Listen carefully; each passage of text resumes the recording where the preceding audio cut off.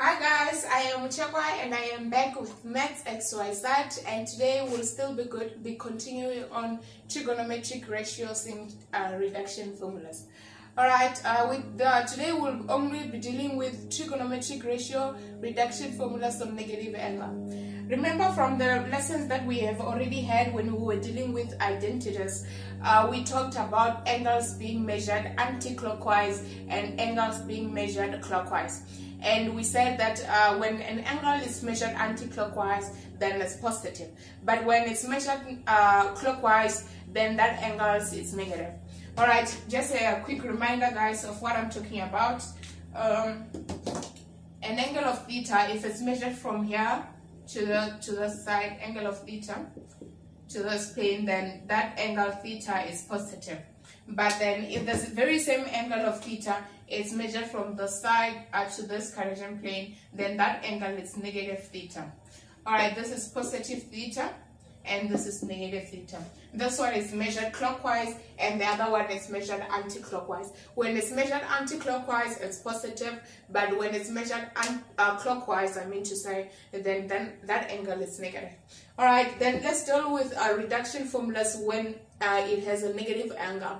Alright, for example, the first one in the first example. Okay, remember in this Cartesian plane we have all student take care, of which all trigonometric ratios are positive in the first quadrant. And what we have in the first quadrant, remember, let me just erase this about the angle, guys. Sorry. About the angle, let me just make space.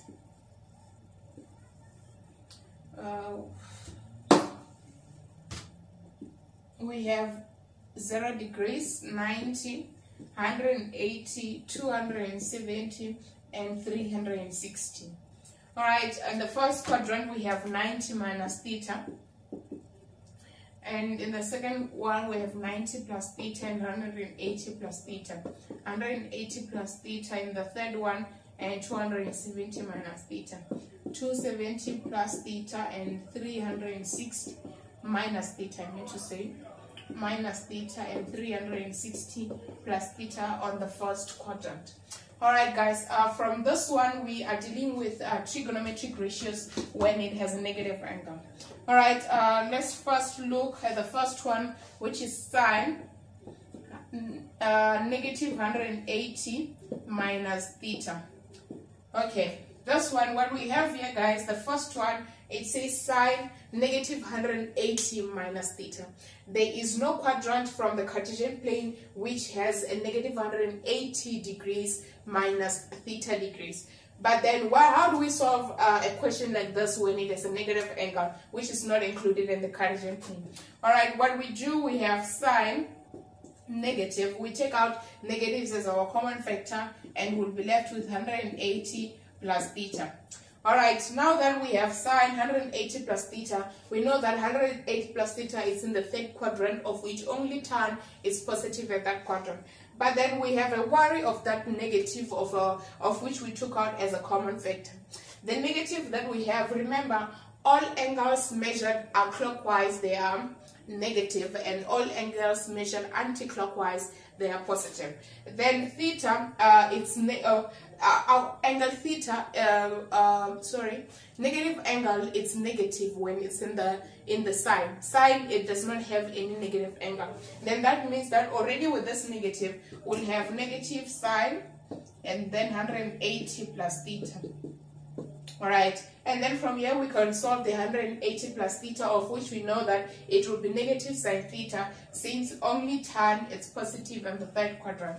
Alright, then we'll have negative and also the negative sine theta, which will be this, and then the answer will be negative and negative. They will multiply out to give us a positive sine theta, and then that's it. Alright guys, if you have a negative angle, if you have a negative in your inside the brackets, just take out the common factor of negative so that you can be left with a much more simpler equation. And then from there, remember, negative sign of negative is negative. But then let's look at something. A negative theta here is negative. Alright, when it comes to cos, alright, let me use another marker. a negative theta is only positive when it's at the fourth quadrant, which is for cos. Only here a negative theta is positive, but in all this other quadrant a negative theta is a negative. But in the cos quadrant, a negative theta is a positive because the negative theta is in the fourth quadrant, because all angles being measured anti-clockwise, you see, it's coming to the fourth quadrant, it's positive, it's negative, I mean to say. So in this quadrant, it's a positive when it's a negative angle. All right, let's look at this example to show you how to deal with a negative angle when dealing with cos. Cos negative 180 minus theta. All right, cos 180 minus negative 180 minus theta degrees. There is no quadrant in this Cartesian plane of which we have negative 180 minus theta. But what we do is to take out a common factor of negative, and we'll be left with 180 plus theta. All right. And then now that we have cos into negative and also 180 plus theta, we first look into the common factor of negative, of which remember that a negative theta is positive in the fourth quadrant, of which at that quadrant only cos is positive. That means that a negative angle, it still remains as positive cos theta. All right, or a positive cos, I meant to say. It's not yet cos theta. It's a positive cos, and then we'll have 180 plus theta, of which 180 plus theta, we know that that's in the third quadrant, of which only tan is positive. Then that's why we'll have negative cos theta. All right, let me show you some of the difference. A negative 180 and a negative 180. We have sine this side and we have cos that side.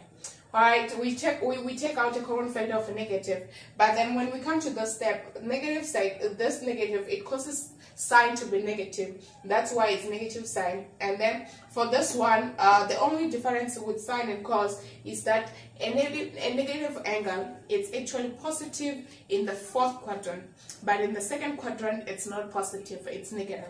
That's why for this one, in the third step, this is negative sign, but that one remained as positive cos.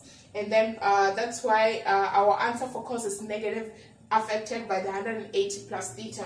But this one is positive because the 180 plus theta, it gives sign as a negative, multiplied by the negative of the negative angle. That will give us a positive sine theta. Alright, I hope you guys understood this. Let's do another one, another example. Let's do another comparison, guys. Alright, let's compare 360. Sine, I meant to say.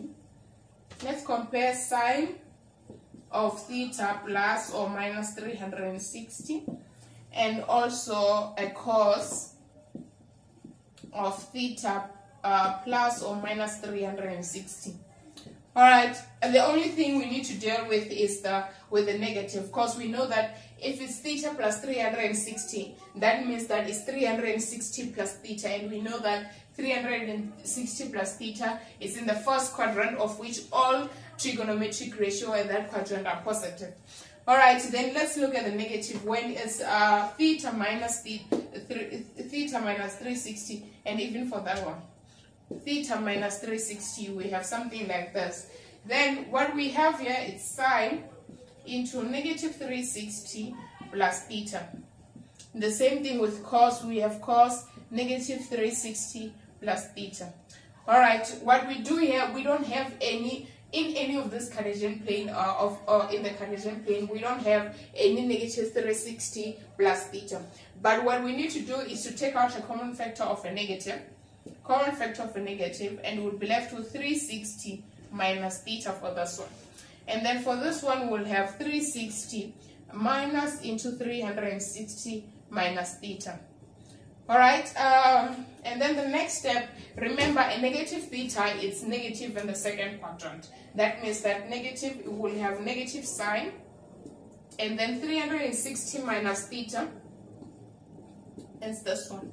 360 minus theta is in the fourth quadrant, of which only cos at this quadrant is positive. But then let's look at this one. Cos of negative, a negative angle is positive in the fourth quadrant. That means that we have cos into 360 minus theta. Alright, a negative sign and 360 minus theta. 360 minus theta is in the fourth quadrant, of which at the fourth quadrant a sign is negative. That means negative sine theta, negative into negative sine theta. Alright, and this one, cos 360 minus theta, it's positive cos theta, because cos is positive in the 360 minus theta. Then for this one, we'll have cos theta.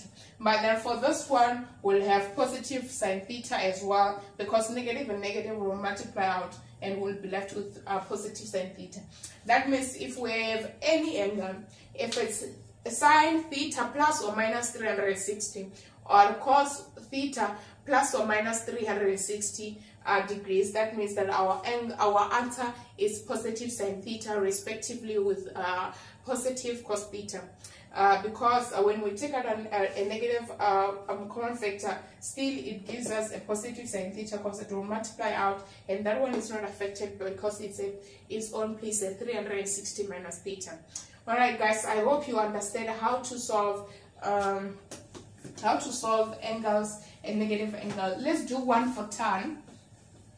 Let's do one for tan, of which if we have tan negative 180 minus theta, for example, there is no in any of this Cartesian plane of which we have negative 180 minus theta. Alright, so what we do, we take out a common factor of a negative, and we'll have 180 degrees plus theta, sorry guys, plus theta, of which tan is negative, when a negative angle is negative in the third quadrant. It's only positive when it's in the fourth quadrant. Alright, that means we'll have negative tan theta. Alright, and then in the brackets we have 180 plus theta, of which 180 plus theta is actually in the third quadrant, of which tan is positive at that quadrant. That means negative tan theta, and that one, it will give us negative tan theta, because, oh sorry, actually this is not tan theta, this is just tan. 180 plus theta is positive at the third quadrant. That means only tan is positive this quadrant. That's why we have negative tan theta as our answer. Alright guys, just remember that all angles measure to cos theta, positive cos theta. But when you are dealing with sine of negative theta, then it's negative sine theta. When you are dealing with tan of negative theta, the answer is negative theta. Only becomes positive when it's cos of negative theta. Alright guys, I hope you understand how to deal with trigonometric ratio with a negative theta. Alright guys, please don't forget to subscribe to Maths XYZ, and also to continue to share with your friends the videos that we upload. Thank you guys.